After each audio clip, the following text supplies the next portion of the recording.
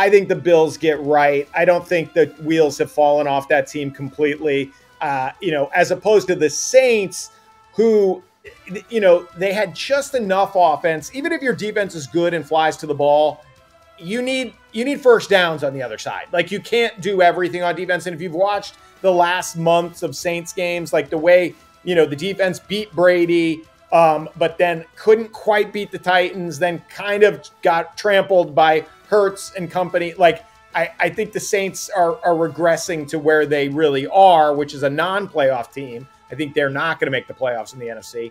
And the Bills are going to be there, toward the end. So I think 4 is a tiny number for the disparity between the talent level on those two teams. So I think the Bills is my best bet. I like that immensely. The Bills now have to get right. And talking about no one cares about your problems, we have just completely glossed over the fact that they didn't have Kamara and Trevor Siemian is their quarterback. Yeah, they say, like, what's up with the Saints? Michael Thomas hasn't been out there for the entire season, even though we thought he was going to be.